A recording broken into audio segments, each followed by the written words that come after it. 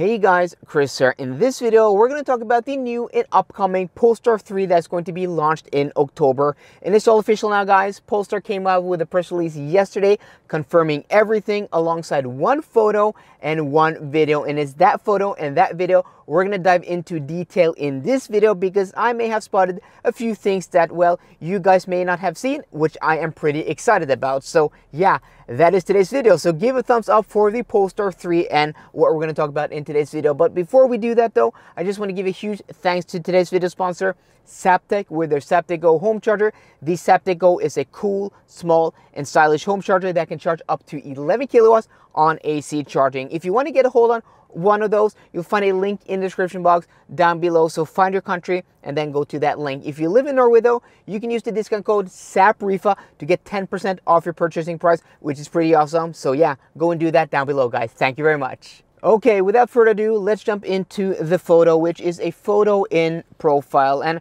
I'm going to be looking at it on my phone here and going to overlay it for you guys on this video. And first off, you can see that this is quite a large vehicle. It's also, you know, more of a fastback style. In profile, it looks more like, you know, a Volvo C40 than an XC40. And that's what Polestar have been telling us all the time.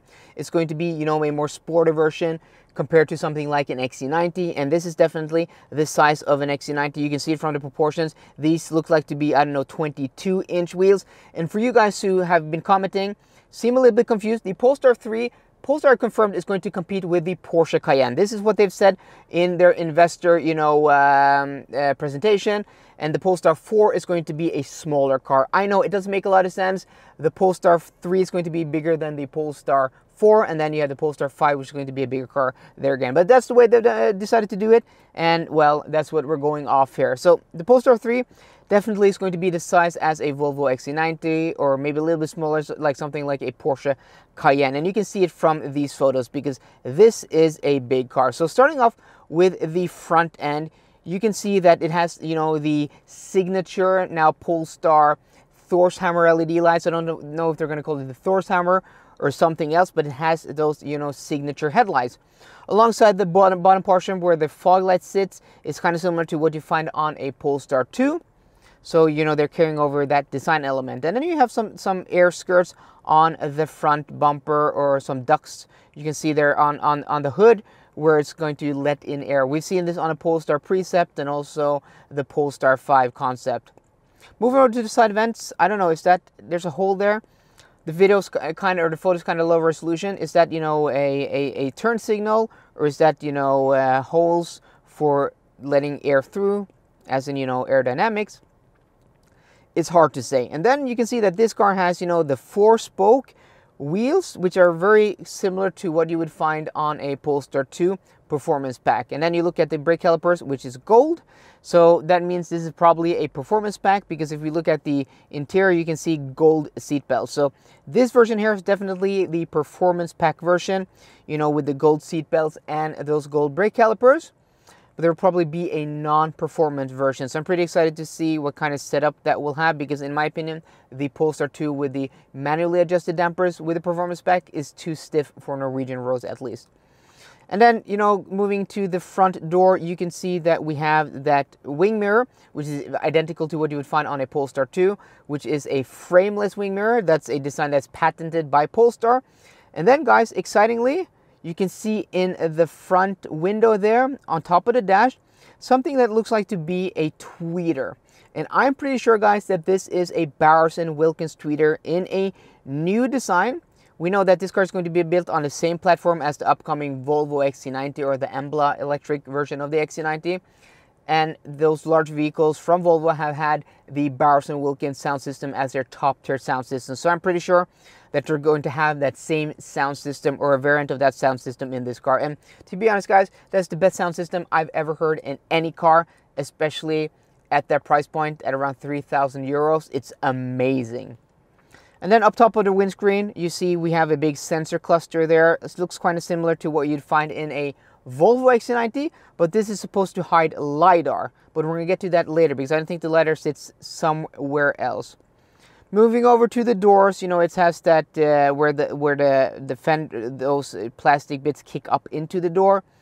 kind of a design feature, and then you have side skirts below that. Not too exciting, not a lot to see here. You can see also the badging down low on the door, but when you zoom in, you're not able to read it. But what I find exciting or interesting is the door handles. So these look like to be the same style you would find on a Porsche Taycan, like the car I'm sitting in here, where, you know, they don't extend all the way out like on other cars, where they instead just kick up from the top. And my opinion, if they do that, that's much better, because the sense of quality of these door handles on this Porsche Taycan compared to all of those others that come out, this is so much better, feels so much more solid.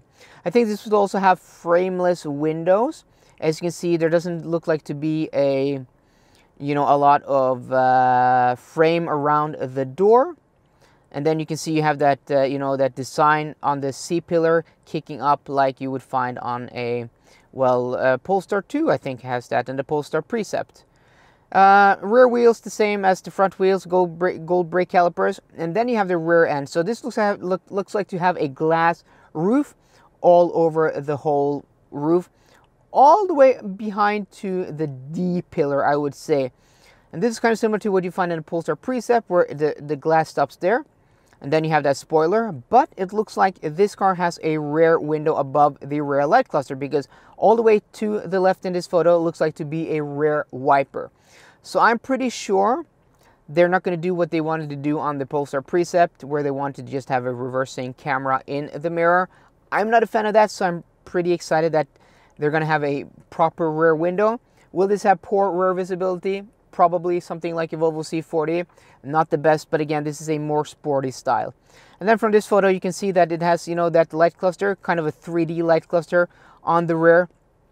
Kind of reminds me of the Volvo C40. You know, this has some Volvo C40 design language resemblance. Of course, Polestar being, you know, a daughter company of Volvo, so Geely owned Polestar 50% and Volvo owned Polestar 50%.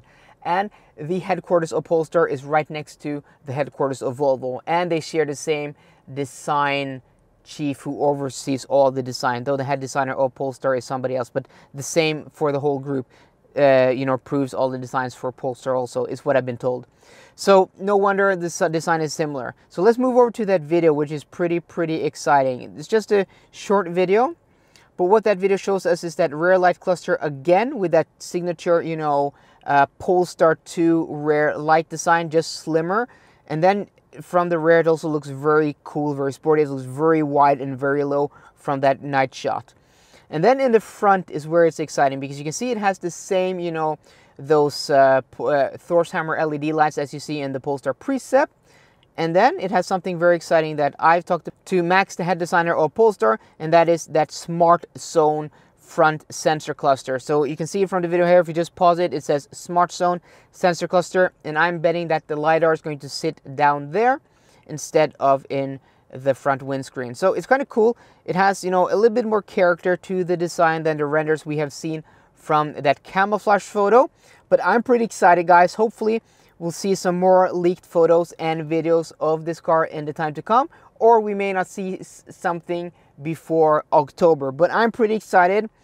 It doesn't look to be, you know, the most exciting in my opinion, but I said the same thing with the Volvo XC90 when that came out in 2014, or was showed at the Frankfurt Auto Show in 2014. I was like kind of meh. This is like, I'm not too impressed. I'm excited about the details here, but the overall design looks kind of okay.